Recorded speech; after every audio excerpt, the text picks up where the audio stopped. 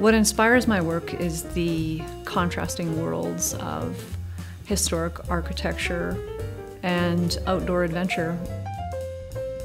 Painting what one loves is very important, and I love to travel, and I love backpacking and canoeing and skiing, and those things all figure into my work.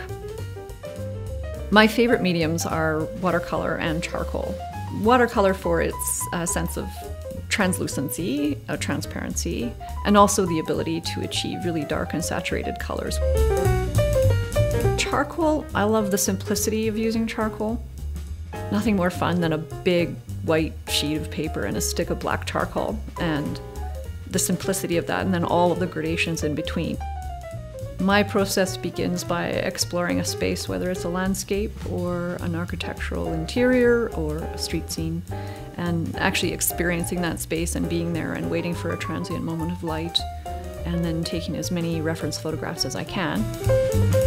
One of my favorite experiences was hiking up to Abbott Pass Hut in Yoho National Park. All that was left of the light of autumn really was this shard coming down the shoulder of Lefroy and down into Lake Owisa. The painting that came out of that is a construct of a number of different photographs of that probably about a 10-minute time period that we had when the light was changing and shifting over the mountains. And so the best of the sky and the best of the light on the shoulder, and then the light on the lake itself is actually just a construct of imagination. I was just hoping it looked like that.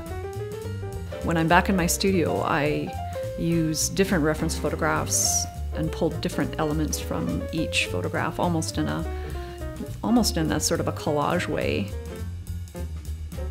The lightest point in a painting, say it's a street lamp that's lit, is the white of the paper. I don't use any white in my paintings.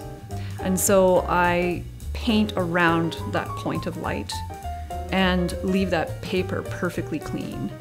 And in the end, as you darken the pigment or darken the paint around it or the charcoal, it's as if the lights start to come on. And so that paper has to remain pristine. And if it doesn't, then you've lost your sense of light and you might as well burn it. I think the goal of my work is not to create an exact likeness of a scene. It is more to be accurate to perception or to my experience of a place.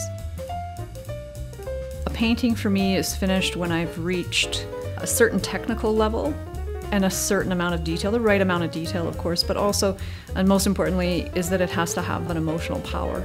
It has to surprise me when I come around the corner and look at it unexpectedly. It has to sort of jolt me and bring me back to where I was when I was maybe standing in that exact landscape or standing in that cathedral. It has to have a sense of light, and if I haven't done that, then it's not finished.